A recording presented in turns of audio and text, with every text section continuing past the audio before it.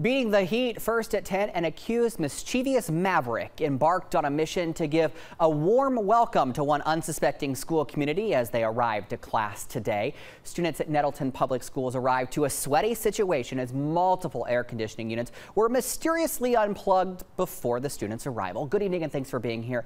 I'm Chris Carter. The repercussions of the mischievous act were felt by students and teachers who walked into stifling classrooms.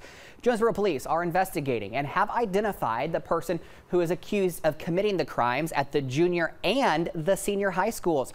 Armani Williams talked to students about this today, and Armani, it had to be hot. It was so hot, Chris. The students told me that they were so hot in that classroom today, and they were confused as to why someone would cut the AC off at their schools. I was sweating a little bit. For one, it was very hot. A scorching surprise Thursday morning.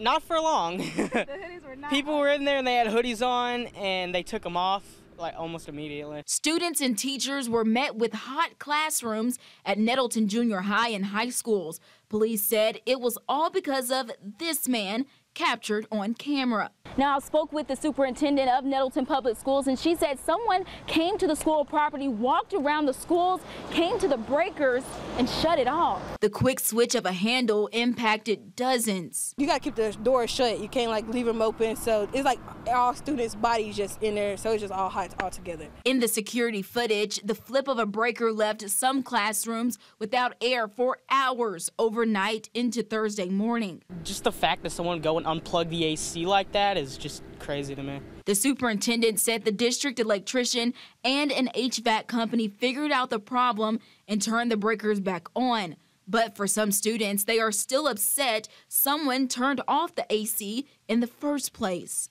I'm mad. Especially while excessive heat warnings are still in effect. They were all getting hot. They were complaining about how hot it was.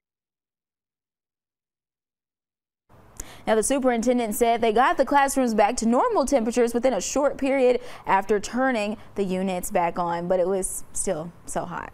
Yeah, I was outside there with you for a little bit today, Amani, and it was just sweat coming down in a matter of minutes. All right, thank you.